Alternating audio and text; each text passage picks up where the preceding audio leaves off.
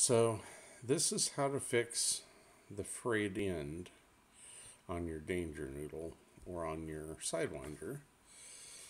You take a big pin, slide it, you take the lid off, slide it inside this tube. Doesn't really matter which end you push in.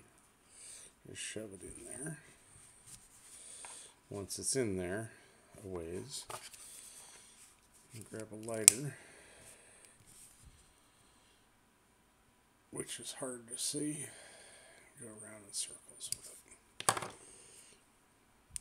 You can dip your finger in some water and just kind of roll it or whatever, and it will make the end of it a little bit hard, but it will also see how it isn't frayed anymore.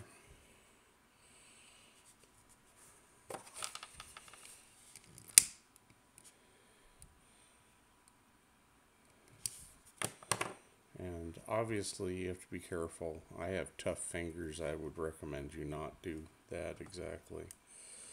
But that's how to keep it from fraying further. Then you can chuck the loop out the end.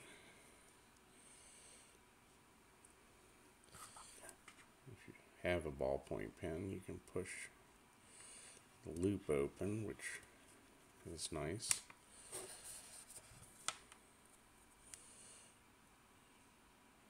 Put the loop from the cracker over the loop, fold the cracker in half, and push the center of the cracker through.